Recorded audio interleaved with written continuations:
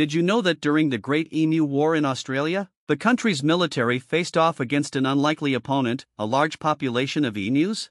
In 1932, Western Australia was facing a serious problem. Emus, flightless birds native to the region, were wreaking havoc on farms by trampling crops and causing significant damage. The farmers requested assistance from the government, leading to an unexpected military operation.